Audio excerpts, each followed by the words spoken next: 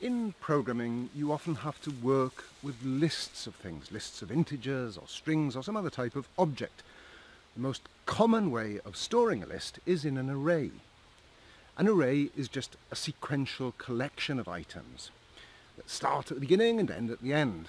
And typically an array is indexed from 0. That's not the case necessarily in all languages, but often an array starts with the first item being at index 0, and the last item is the length of the array minus 1. So if you have 5 items, the first item is at index 0, the last item is at the index given by the length, that's 5 of the array, minus 1. So that's 0, 1, 2, 3, 4. Let's look at that by looking at some actual programming code to see how arrays are really used.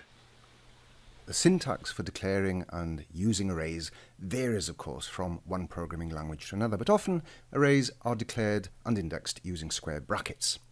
Here's an example in Object Pascal. This is in the Delphi programming environment, and you can see I've declared an array, and here the syntax uses a range. It says an array of from 0 index to index 3 of string. This array is typed so it can only hold string data types. In fact, Object Pascal would also allow me to array from a different index. So here I've got an array from 1 to 4. Many programming languages typically index from array 0, that's the first element. And so here I'll use that syntax. I've put these strings, these 4 strings, into the slots of the array at index 0, 1, 2, and 3. So it's a 4-element array, but the indexes are 0, 1, 2, and 3. Pascal, as with many other languages, uses typed arrays, so I can only put strings into this array. I can't put integers or other data types.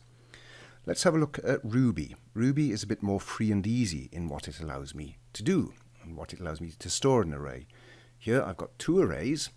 So the first array just has an array of integers, 1, 2, 3, 4, 5. The second array, A1, is a mixed array. It has an integer, a string, and then a floating point number. And so the 2 statements at the end, PA0 and PA1, just print out, display the contents of the array. So let me run it. And you can see that's, as expected, exactly what I put in the array is printed out. Now let's look at what I can do with these arrays.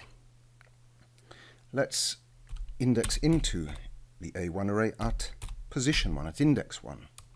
See what is printed. Well, index 1, that's the array is indexed from 0, so at index 0 is the integer 1, at index 1 is the string 2.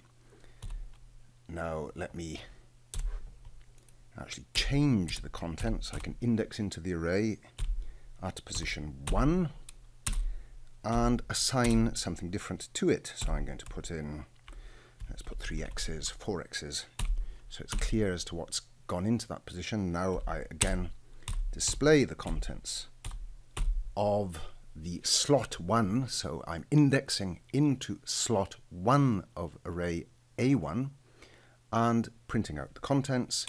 I've indexed previously and changed the contents. It was the string 2, now I've put in 4 x's, and when I display the results, there's my new contents of that position at index 1. It's the 4 x's I put in. So that's a quick overview of how you can use arrays.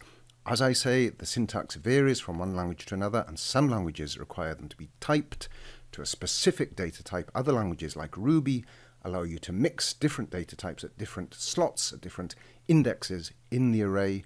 But in essence, that is how arrays work. They are sequential lists of items which can be indexed. Learn programming and the business of programming at www.bitwisecourses.com.